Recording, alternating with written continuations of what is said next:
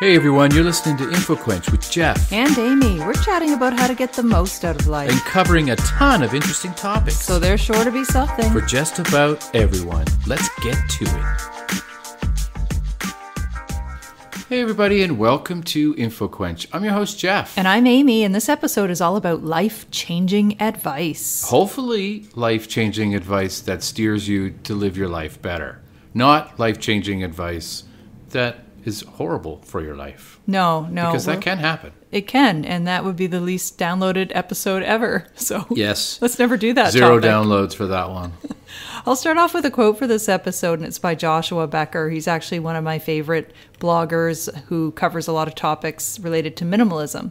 And the quote is, "To fill your life with stories to tell, not stuff to show." Oh yes, everybody loves a good story. There's no question about it. Actually, we did a podcast on exactly that, telling stories, did we not? We did. Yeah. Among others. Scroll back in the catalog. Lots of great content to check out. Well, we have over, 150 now, I'm thinking? Are we close? Over 120. Over 120, okay. Not so bad. Yeah, lots to pick from. Hours and hours of Jeff and Amy goodness. I know. I remember when we celebrated at our 50th. That was crazy. Anyway. That idea of filling your life with stories, though, really relates to how we should focus on creating memories and not necessarily accumulating possessions. Mm-hmm. You know, people talk about, I'd rather fill my passport with stamps than my home full of things. Is this your way of telling me that I should get rid of my records? Maybe. Is this what's going on here? Is this some kind of intervention, some kind of on-air intervention? It could just be my, desire for travel is coming out. I know. We'll get back to it. I long for warmer climates. We are proudly broadcasting out of the beautiful city of St. John, New Brunswick, but today is blizzard conditions. In the middle of a crazy blizzard, the worst nor'easter, we call them, that we've seen in a long time. Well, it's interesting because we just came out of a sort of shutdown period, a high level of inactivity just due to COVID restrictions, and immediately following that, once some of the restrictions were lifted, we moved into a really big winter storm, so we ended up all just staying home anyway. So absolutely good times in 2022. I'm going to jump in with the first bit of advice, and it's just who you are in this moment is not necessarily your permanent identity. No, we spend our lifetime being many different Frankensteins. That's true. Well said, Jeff. Well, thank you very much. I've been working on that one. It's been in the back of my head for a while. So we often will label ourselves a certain thing. Maybe you are an introvert, or you're somebody who maybe isn't skilled at one thing or another. But we're really evolving continuously. Who we are tomorrow will be different than who we are now and who we were yesterday. And I think it's important to realize that we can grow and evolve throughout our lifetimes and not get too attached to where we are. Does that sound very... It sounds really great. Very Zen-like? It brought something to my mind, like if there was something that you could tell yourself from when you were like a teenager, some advice perhaps that you could give yourself to live the rest of your life, what would it be? Are you asking me I'm asking you that kind specific of question in this moment? Yeah, like putting you on the spot, like just sort of like, what would you tell yourself then, knowing what you know now? That not to worry. Not to worry? Why did that bring on laughter? It's coming from the person who worries more than anybody I know. I am just conscientious. I know. Is how I would say it. You're on top of it, is what that would be. But perhaps I'll finish the sentence with, not to worry, it all works out in the end. Mm-hmm. If you hear that crazy rumble, that is the snowplow going right by our house, probably about 6 feet away from us. So 6 just feet. letting you know.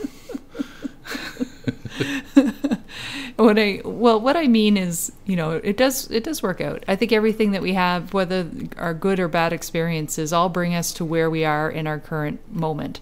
And they all happen, we grow through them. I personally feel that there's a reason for all of it. Mm-hmm. And maybe there'll be a reason for this pandemic on the other side of it, but we'll see. No that excuses, remains to be seen. No regrets. What would be your advice to your teenage self, Jeff? Kind of just be a little bit more laid back in life. What? Well, yours was not to worry. I know, but you couldn't be more laid back. Well, yeah, I guess sometimes. If you were any more laid back, you would be... Sleeping all the time? Yeah, I don't even know. I already do that. Well, it's the winter. We'll just call it hibernation. Yeah, and working weird hours. The next bit of advice is to be kind. This may seem straightforward, but I think that it's something that we can remember and put into action as we move through all the moments of our life. And this is the story portion of the podcast. There's lots of story Once portions. upon a time. Once upon a time. This reminds me of a story. It was actually after my father had had a stroke and he had returned back home, and my mother ran into one of our neighbors, and the neighbor asked my mother how my father was doing. And in the conversation, that woman said that she was always so thankful because my father, when he would go on his morning walks, would always grab her newspaper from the foot of the driveway and walk it up to her doorstep so that she wouldn't have to go outside. And she was a widow and lived on her own. And it was something that he did that, as a family, we weren't aware that he even did that. But every day when he would go out for his morning walk, that was something he just did for a neighbor. And she remembered, and it touched her. And that little bit of kindness can make all the difference in someone's life. Which brings to thought, pay it forward, philosophy that a lot of people have, where they will pay for someone's coffee who are behind them in line. Or something like that. It's nice to be able to do things like that. I'm laughing because I remember being in a conversation recently with a few people, and somebody had talked about the fact that they were trying to instill that idea of pay it forward and the idea of kindness with their kids. And so they were going through drive-thrus that week, and they decided when they would go through the drive-thru, they would pay for the lunch of the person behind them. Mm-hmm. And then another person in the conversation said, I'm just going to follow that person's car all week. That's good. Get my lunch paid for. Anyway. That's a good joke. It was pretty funny. Actually, I had some time to think about it. It was funnier when I heard it. I'm not a great joke teller. It's good. I gave it a little bit more thought in the background of our conversation. That's what I do sometimes. I kind of have other conversations. Oh, is that when you have the zoned out look? That's what's happening? In my own, yeah. And you asked me about advice that I would have to give that I would give my teenage self, right? Right. I think it would be to always stay close to the friends that I had then, like the ones that really meant something. There's a lot of times you just lose touch with friends over time, right? Well, that's true. You know what I mean? But we move through, that idea of the fact that our identity changes, who we are changes by the moment. Sometimes friendships are meant for only a period of our life, and then we learn something, we take something away from that friendship and we move on. And I feel like that's okay. We don't need to mourn that loss, but we move toward it eventually, those really strong friendships that do last a lifetime. That reminded me of Polonius's advice to Laertes. Polonius is Laertes' father. Who are these people that you speak of? In the play Hamlet by William Shakespeare. I guess I don't know that many Poloniuses. I should have put it together. And that advice is, those friends thou hast and their adoption tried, grapple them to thy soul with hoops of steel. And I've always loved that. Oh. It's true. The friends that you met and the friends that you really, really, really trust, always keep them close. Yeah, handcuff them straight to your soul. That's right. Make them prisoner to you, Frankenstein. Yeah. To nobody else. No, I love those. It really paints a picture in your mind. It's such a great depiction of what a strong friendship could be, and that idea of looping them to their soul. Yeah, with hoops of steel. Hoops of steel. What a language.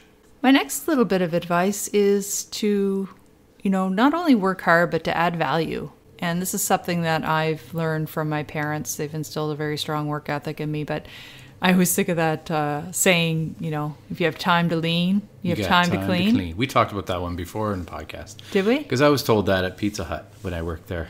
Oh, yeah? And they were like, you get time to lean, you get time to clean. Were you doing a lot of leaning at Pizza Hut, Jeff? Leaning every once in a while, but you got to take, you can't always be on the go. I mean, they expect you to be, but you can't, you got to take a little break. You got to take a lean here and there. There you go. But no, I think it's important to, whatever you're involved in, whether you're volunteering to, serving your community, just to be somebody who is adding value to the situation, to the circumstances, and contributing. And I know it's something that's important to me. Oh, yeah. It's a bit of advice that I always remembered. I always came back to them and said, I don't have time to clean, but I have time to lean. And I didn't like that too much, though. I can't get any cleaning done because I've got to take time to do all this leaning. Got to do this leaning, man. Sorry, boss. My next bit of advice is to laugh often and loudly. Well, you do that a lot. I do. You know, wherever you are, people know your laugh if they know you. And if they don't know you, they're like, who's that with that laugh? I know, it's not a fake laugh. And I actually have to turn away from the mic when Jeff gets me laughing hard because... She does. Yeah. Either I turn away from the mic or you guys are all lowering the volume because it can be... I remember working in one place and they said they could hear my laughter through the vents from one office area to the next. I took it as a compliment. Oh yeah, it's a great. I don't stifle my laughter. You don't really have like what I forget what show it was we were watching, but she had that laugh like ha ha. Oh, it was. Do you really want me to say what show it was? Because I remember. I don't care. I've it watched was the them Canadian Bachelor in Paradise. There you go. I've watched them all, people. There. The whole Bachelor series. Anyway, she had a laugh where I was like, okay, I couldn't handle that every day. Like, Unlike my laugh, that's just... I love your laugh. Well, I love your laugh. You better, because How's you hear my a lot laugh? of Do you it. like my laugh? I do. Don't really laugh too much, though, do I? I do, but not really. Not like out loud. Like when we're watching a comedian, What are you laughing in you your are head? laughing out loud at every joke that's remotely funny. But I don't. I don't know why. I find it funny, but I don't laugh. I don't know why. I don't get it. Well, sometimes It's always been that way, though. you're more of a smiler. Yeah, smiler. There Just you go. smile at me while I'm losing it. Next little bit is a parenting tip, and it's just to take time to explain why to your kids. Mm-hmm. And not just, why is the sky blue? Why does it rain? Not just those things, but also to explain maybe why something is wrong or why something is dangerous. Yeah. I find telling a kid not to do something can not necessarily be enough. Give them the credit that they can actually understand if you explain to them what the consequences could be if there were an accident based on what they did. You always give them the story as to worst case scenario that could happen to them so that they could never do it again. Yeah, like don't go near that television because it's going to topple on your head and kill you. Because if I had, I should like write down every single time you make a scenario that could happen to prevent some kind of disaster. In one day, there's probably at least like 30 or 40 or more. Well, the worst, we had bought, do you remember we bought tether straps for the television? Oh yeah, and they stayed in the package for... We never used them. We just told our son, just don't go near the television.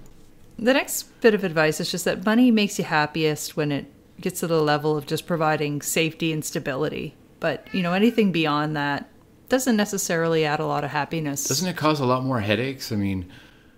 more money, more problems. Yeah, exactly. Isn't that a song? I guess it is now. Yes, I've heard that before. I don't know where it's from, though. I don't know if it's from a movie, probably, or something. No, I feel like it's a song I heard in a club back in the university days. Okay, that'll be it then. But yeah, I mean, like if you had billions of dollars, like Bezos or whatever, and you had the top line like cars and stuff like that, but that. I don't know. Does that really bring you happiness? I just don't know. Anyway. Well, there's been studies done that there is really a cap out at a certain income level, and it probably depends on where you live, but it's really that point of, you have food on your table, you have a roof over your head, and anything else is gravy, but it doesn't necessarily contribute that much more to your happiness. So no. Yeah, stuff can make you happy, but I think it's short-lived. That's why people are so close to their families often. Unless they have a crazy family, then they're not so close, like Succession. Oh, we always have to bring up Succession because it's just so awesome. It's a great show. It's such an awesome show. It's destined, I feel, destined to be a classic show. Well, and Billions has started back up one episode in, and it was great. Well, I was skeptic. I was skeptical because one of the characters, and just in case people are just getting started in the series, I won't say who it was, but one of the characters had left, and I thought, they were sort of a key element of why I enjoyed the show, but now I think it's still got a lot of goodness. Got a lot of teeth. Got a lot of teeth to it. A lot of teeth. All right, my next bit of advice is that the best stories come out of the worst experiences. Oh, yeah. And I remember you saying this recently when I sure. was a little frustrated because we had to clean up our Christmas tree. We had put up the Christmas tree, and the next morning it was toppled over. It was a real Christmas tree, and it had a thin trunk. And anyway, it was just not as secure as it should have been. No. We woke up and it had toppled over, so there were broken ornaments. Yeah, our son comes upstairs and like, I think there's something wrong with the tree. It's on the floor. It's horizontal. Like, oh boy. And you said, this will make a story. This is make a memory. Like that's a tree we'll remember. Who said that? You did. Oh yeah, I did. That's right. It was I you. did. It was It'll you. make- There it'll weren't make- that many people in the living room that I morning. thought you were telling me Huck said that. I'm like, Oh. I said that. No. Anyway. I'm laying claim to that good advice, but I think it's true. It's those, when you talk about even vacation memories, it's a lot of times it's the things that go wrong that Yeah. you remember the most. Those are the things you tell the stories about. Those are the things that are the most interesting. Yeah, Nobody that's what, wants to hear about how you had a perfect sunny day where you laid on the beach or, Yeah. nothing eventful happened. They want to hear about the That's exactly misery. the philosophy that Anthony Bourdain had when he was traveling, and he gives it to other people. When you go traveling, go off the beaten path. Like, have an adventure. Have that extra entree or whatever if you want it, at the restaurant. It's just, live life. And really, those are the instances where you get the best stories. Yeah. When you live life. Taking a little risk. I'm very risk averse, but I Yeah. agree. There's times when risk can really make life a little more I like colorful. a little equilibrium of the two, I like relaxing and I like going on adventures. My next bit of advice is just to sing and dance. And I can't sing worth anything, and I probably don't dance very much better, but I don't care. You love dancing, though. I do. You love it, but you just and don't I love do singing, it. but I You should, yeah. I wish you didn't sing and danced rather than the opposite. I know I can't sing. I've had, It's endearing though, honey. It's it is what it is. I sing a lot in the car when I'm by myself, and when our son was younger and he was in the back seat, I thought, oh good. Yeah. If people see me with my lips moving when we're at a traffic light, think, oh, they'll she's be like, singing to the oh, baby. or that I'm just talking to the baby in the back. And then now that when I'm driving by myself, I think, oh, they'll just think I'm talking on my speakerphone. I don't know why I care. Why other people are wondering. Part of the magic of your singing is figuring out what you're saying, what you're singing. You have a penchant for not remembering any of the lyrics, and lyrics. also not getting any of the melody correct. Yeah, but you always wait for it. There's certain songs where you're just waiting for the melody or the chorus to come in, and then you try your best. That's all you do. I know. You do try your best. It is quite I don't know why I can remember entertaining. something so well, and then song lyrics. There no. are certain songs, though, you know every single word to. Like, Happy Birthday, I've got that one down. No, there's Janis Joplin tunes, and there's Simon and Garfunkel tunes that you know. True. You know every single word of The Boxer. I'm going to the definition for the episode. Oh, yes. I love this one. It's dastardly. Dastardly. It almost Wow. sounded like I swore, but I didn't. Dastardly with a D. Dastardly. Yeah. Do you know what this means? Well, I've heard it used before, and it's like that dastardly man. Like it means like. Does it mean like slightly less respected? According to Collins Dictionary, if you describe an action as dastardly, you mean it is wicked and intended to hurt someone. Oh, okay. So it's like dastardly plan. Like, Yes. Like I bet you they've said that in Scooby-Doo. I suspect they did. I suspect they did, and we'll get to the bottom of that mystery as soon as we can. And they would have gotten away with it, too. If it weren't for you meddling kids. I didn't even get that line right. No, you didn't. But you know what? We just rolled with it. He was like, I would have gotten away with it, too. Yeah. Right? Yeah. Is that what it was? Yeah. Was he the owner of the amusement park? Oh, hun, that was every episode. You've watched Scooby-Doo, right? I did. Okay. Yes, an incredible at amount. At the end of every episode, it was like, I would have gotten away with it, too. So that definition had absolutely nothing to do with the topic at hand, but sometimes that happens. I like to have a definition every episode so that we can all increase our vocabulary, mostly Jeff and I. We can always use a little bit more, colorful language in our repertoire of... We love swearing, but not on this podcast. No, dastardly was as close as we could come to swearing. Dastardly. Next bit of advice is, anger isn't always about you. No, absolutely not. And actually, most times, well, almost always, I would say 99.9% of the time, anger is never about you. It's really about the other person and what they're going through. Well, another thing too, which is really interesting, if you want to get all meta, is you choose to be angry. It's your choice. It's your fault when you get angry. You know what I mean? So if you choose not to get angry, then you can live your life anger-free. Boom. There you go. There you go. It's like choosing to have a good day. There's some advice from Jeff. It reminds me, there's a quote, and I don't have the person who said this, I'll paraphrase, but it's just, he who angers you conquers you. Yeah. And I think there's a lot of truth to be said. If you let somebody get under your skin, then they've won. It's all about how you act, though, when you are, in fact, angry. Some people, it's crazy what people will do when they're angry. I mean, everybody's seen it. You can throw I don't get angry very often. No, though. me neither, actually. I can't even remember the last time I was angry. I think I get frustrated by other people's ignorance when I see hate and, bigotry or misogyny, those types of things. Those, but it's not something that is directly in front of me that I'm angry at. It's more of a situation or a frustration with humanity. Mornings are the best time of day. Would you agree with that, Jeff? Well, I'm up in the morning, but only until I can get to bed. So, yeah, I do love mornings. But for me, I come alive at night, usually. Yeah, you're definitely a night owl. As I'm getting older, though, it's less and less of a night owl and more of I'm just going to go to bed around midnight and then... A lot of your art happens in the art hole in the after hours, though. Yes. A lot of the after magic... midnight. A lot of the magic in the art hole happens after the midnight hour. Yes. And, but I haven't been... I want to break into a song here, but I'm not going to. That's what I tried to get you to do. Whenever I hear a line that's... If you did, what that's lyrics would you say? Let's see how close you are. Every time I hear a line that is close to a song lyric, you have to sing it. I have to sing it. I know. It's crazy. I don't know. Yeah. Can't help it. Can't buy me love, I guess. I don't know. I love mornings. I've always found mornings just a magical part of the day. It's the time when, particularly when other people are not awake and you sort of have the world to yourself for a little while. Well, when morning has broken, it's all right, Cat Stevens. It's a golden time. It's a golden time, Anyway. All right. Say I love you often. I love you often. I just said it. Our family's really good at saying, how we feel. I think we're pretty expressive, but I think it's important to tell people that you love them. Yeah.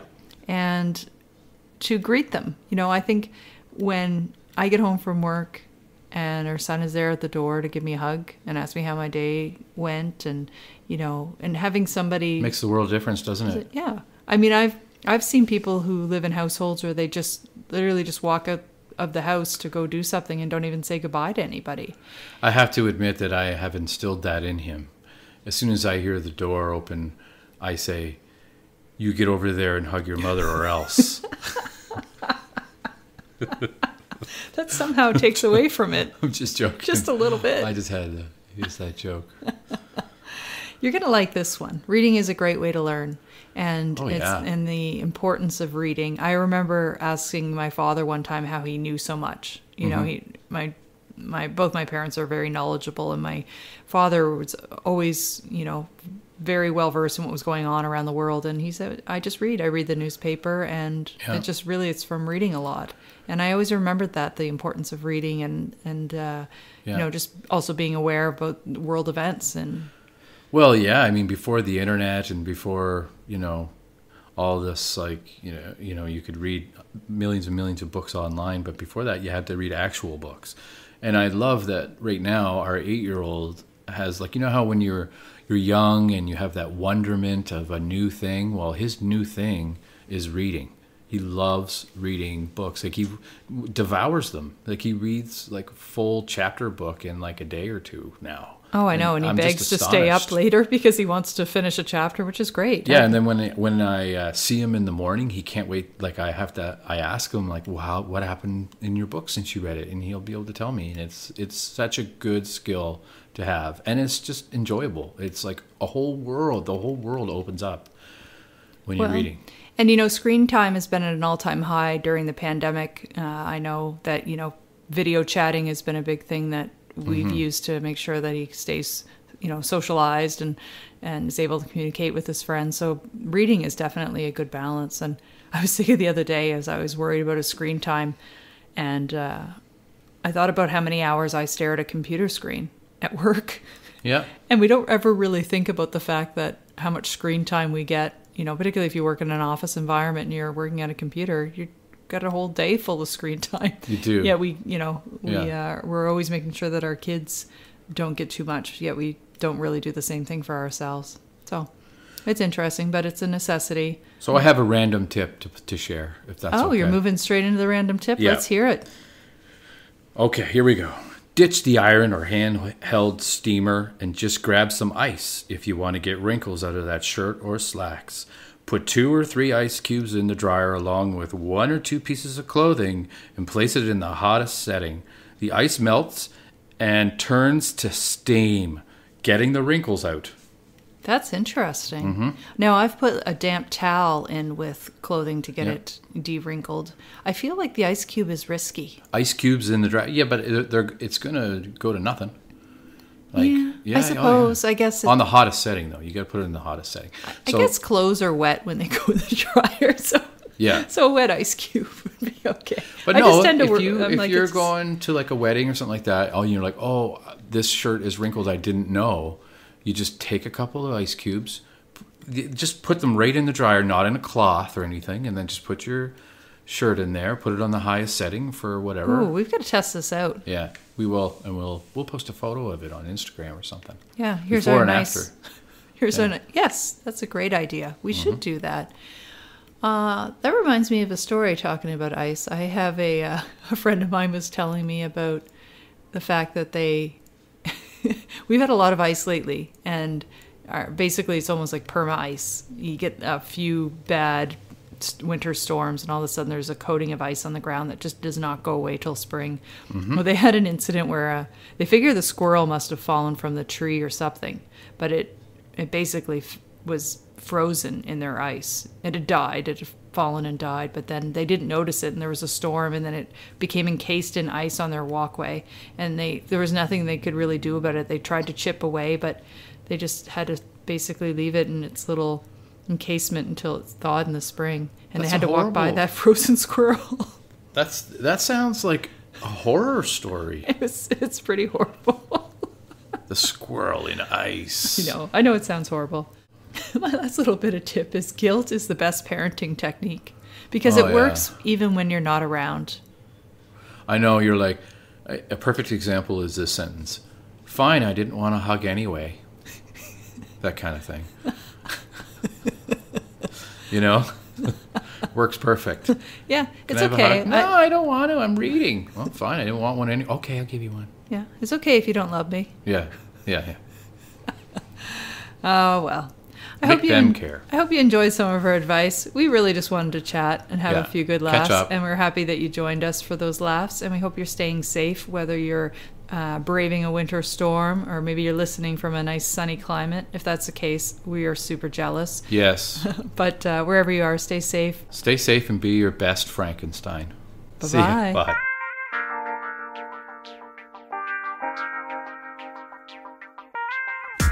Thanks for listening. Be sure to check out past episodes and subscribe to keep up with what's new. You can find us anywhere you get your podcast, and why not leave a review? You can also follow InfoQuench on Twitter, Facebook, and Instagram. Till next time.